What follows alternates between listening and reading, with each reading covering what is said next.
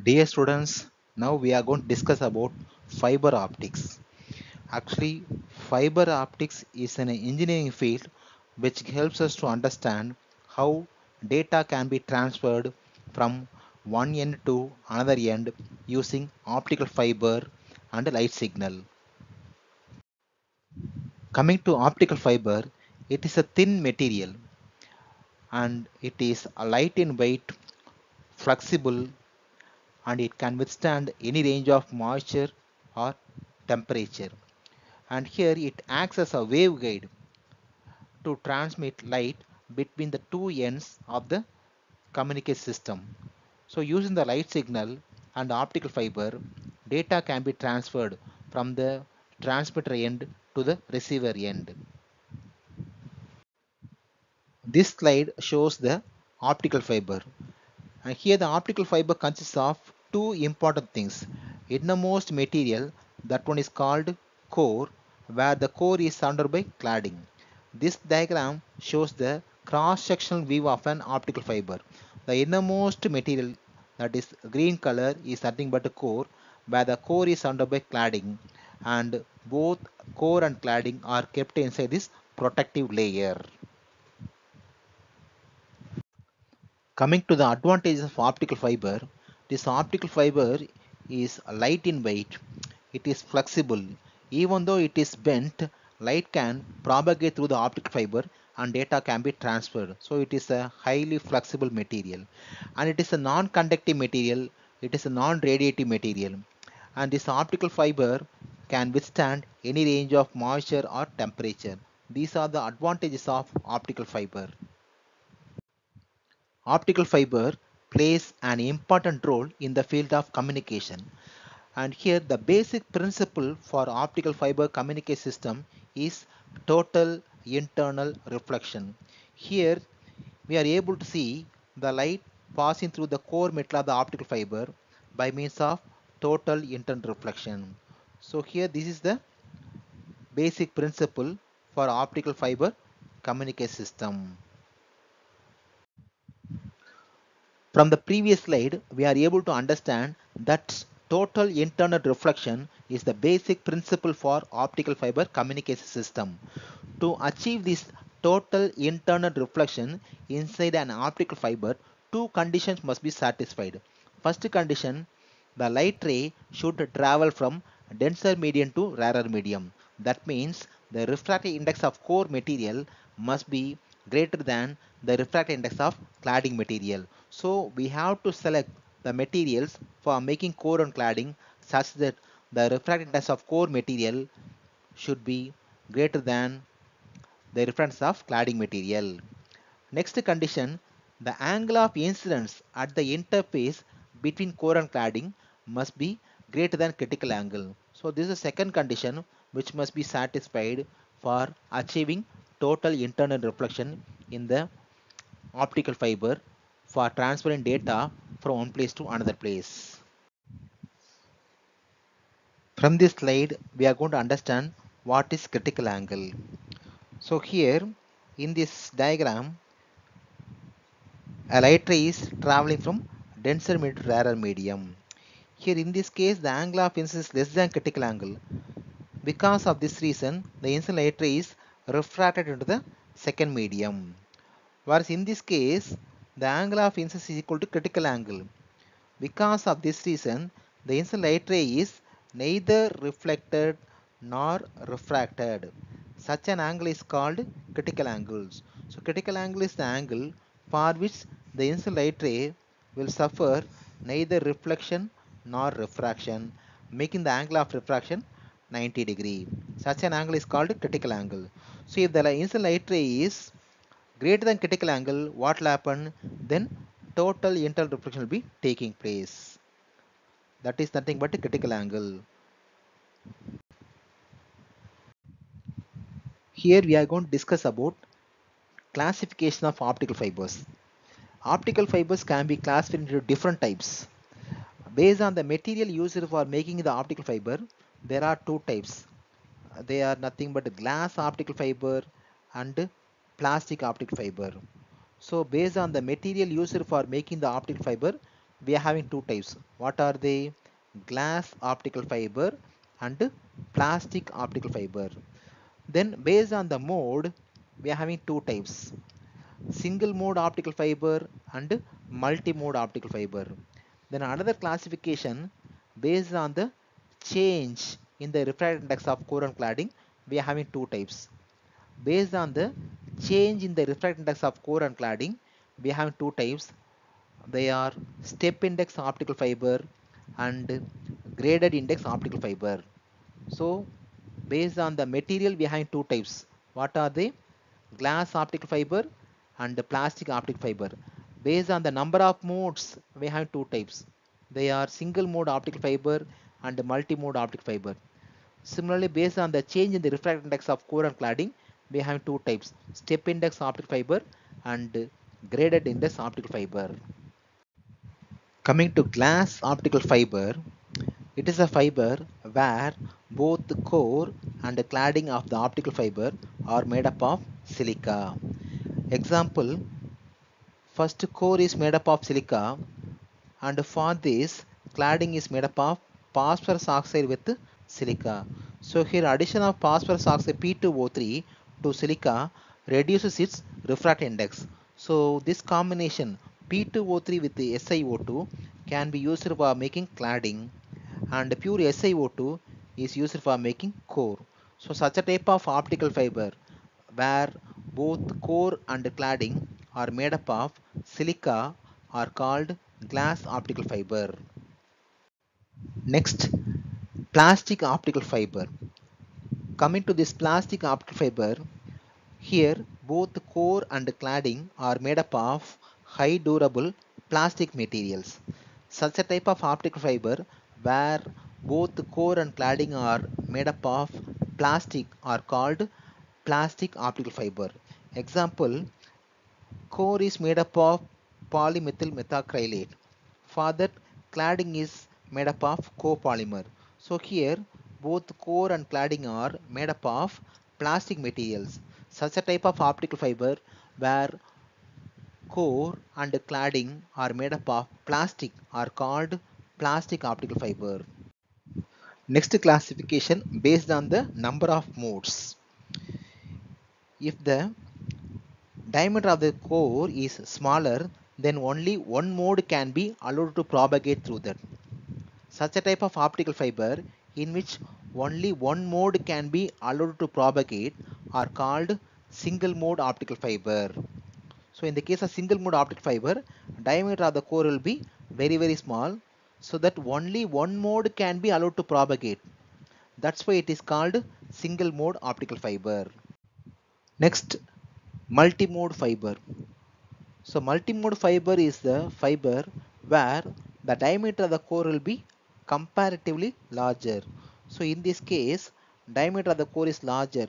Because of this reason, more than one mode is possible. That's why it is called multimode optical fiber. So when compared with the single mode optical fiber, diameter of the core will be larger in the case of multimode optical fiber, and because of this larger diameter of the core, more than one mode is possible. Hence it is called multi-mode optical fiber. In the case of single mode optical fiber, diameter of the core will be small. Because of this reason, only one mode can be allowed to propagate through the single mode fiber. That's why it is called single mode fiber. Where in the case of multi-mode optical fiber, diameter of the core is larger. Because of this reason, more than one mode is possible in the case of fiber. Hence it is called multi-mode optical fiber. Coming to the comparison of single mode fiber with the multi-mode fiber, each and every type has its own advantage and disadvantage. Coming to single mode fiber, in the case of single mode fiber, diameter of the core is very small. If it is so, launching the light signal into the core metal of the single mode will be very difficult. We know very well light must be made to propagate through the core material of an optical fiber to transfer data from one place to another place. For that, light must be made to enter the core material. This process of making the light to enter the core material of the optical fiber is called launching. Since the diameter of the core is very small, in the case of single mode fiber, launching light signal into the single mode fiber will be difficult, whereas multi-mode fiber has larger diameter for core.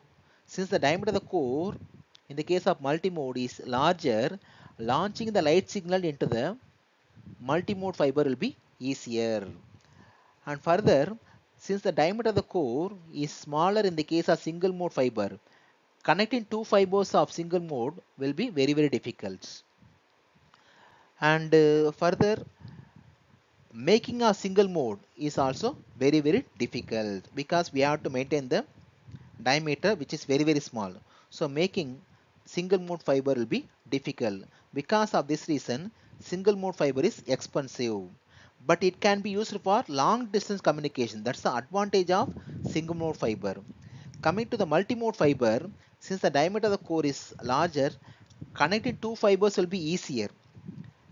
Making the lights to enter the multi-mode fiber is easier, and connect two fibers of multi-mode is easier, and fabrication also easier. Because of this reason, this one is cheaper. Which one is cheaper? Multi-mode fiber is cheaper when compared to single mode. And here in the case of multi-mode, more than one light signal will be allowed to propagate through that. Because of that, it can be used for short distance communication. That can be used for connecting computers within a building. That means it can be used for making local area network. So this is the comparison of single mode fiber with the multi-mode fiber. Next classification based on the change in the refractive index. So we know very well, for total incident reflection, the refractive index of core material must be greater than the refractive index of cladding material. So the refractive index of core is differing from the difference of cladding. If the difference is taking place in step by step manner, that one is called step index fiber. So in the case of step index optic fiber, the refractance of core and cladding will be varying in step by step manner. That's why it is called step index optic fiber. That means the refractance of core material will be decreasing suddenly. That's why it is called step index optic fiber. And the step index optic fiber has two types: single mode step index optic fiber and multi-mode step index optic fiber. In the case of single mode step index optical fiber, the refractive index of core and cladding will be varying in step by step manner, where the diameter of the core will be smaller. Such a type of optical fiber with very small core diameter and the refractive index is changing step by step manner is called single mode step index optical fiber. So coming to single mode step index optical fiber, diameter of the core will be smaller and its refractive index of core and cladding will be varying in step by step manner. That is called single mode step index optical fiber. Coming to multi-mode step index optical fiber, here also the refractive index of core and cladding will be varying in step by step manner, but the diameter of the core will be larger, and because of this reason more than one mode is possible. Such a type of optical fiber where the refractive index of core and cladding varying in step by step manner with larger core diameter is called multi-mode step index optical fiber. Next we are having graded index optical fiber. In the case of graded index optical fiber, the refractive index of core will be decreasing gradually. That's why it is called graded index optical fiber. However, the condition will be satisfied. Which condition? The refractive index of core will be greater than refractive index of cladding. But here, the refractive index of core will be decreasing gradually from its center. That's why it is called graded index optical fiber. In the case of graded index optical fiber, the refractiveness of core will be different. In the case of step index optical fiber, the refractiveness of core will be same throughout the core material. The refractiveness of core will be same in the case of step index optical fiber. But in the case of graded index optical fiber, the refractiveness of core is decreasing gradually from its center. That's why it is called graded index optical fiber. Coming to the application of optical fiber can be used for communication purpose. That's the main application of optic fiber, to transfer data from one place to another place by means of total internal reflection. Apart from that, optical fiber can be used in medical field. In medical field, optical fiber can be used for making endoscopy device. That endoscopy device is made up of optic fiber which is flexible. This endoscopy method can be used to see the internal part of human being which cannot be seen by naked eye. So there we are using optical fiber. So optical fiber can be used in medical field for endoscopy. It's a method by which we can see the internal part of human being which is made up of optical fiber. Further, optical fiber can be used as a sensor. There are two types of sensor: intrinsic sensor and extrinsic sensor. Intrinsic sensor is otherwise called active sensor, and extrinsic sensor is otherwise called passive sensor. Coming to the intrinsic sensor, it is sensor where the physical parameter which is to be measured will have direct contact with the optical fiber. For example, temperature sensor. So in the case of temperature sensor, optical fiber used can sense the temperature directly. So temperature which is to be measured will have direct contact with the optical fiber. Such a type of sensor in which the physical quantity which is to be measured will act directly on the sensor are called intrinsic sensor, otherwise called active sensor. So temperature sensor is an example for intrinsic sensor where the temperature which is to be measured will act directly on that sensor, will act directly on the fiber. So the fiber can sense the temperature directly. So such a type of sensor where the physical parameter which is to be measured will act directly on the sensor is called intrinsic sensor. Other type of sensor is extrinsic sensor, and this extrinsic sensor is otherwise called passive sensor. In the case of passive sensor, the physical parameter which is to be measured will not act directly on the sensor. A separate sensing element will be used. Example, displacement sensor. So displacement sensor can be used to check whether the vehicle is moving towards the sensor or away from the sensor. In that case, the vehicle which is under movement has no contact with the sensor. A separate sensing element will be used. Such a type of sensor in which the physical parameter which is to be measured cannot act directly on the sensor are called passive sensor, other is called extrinsic sensor.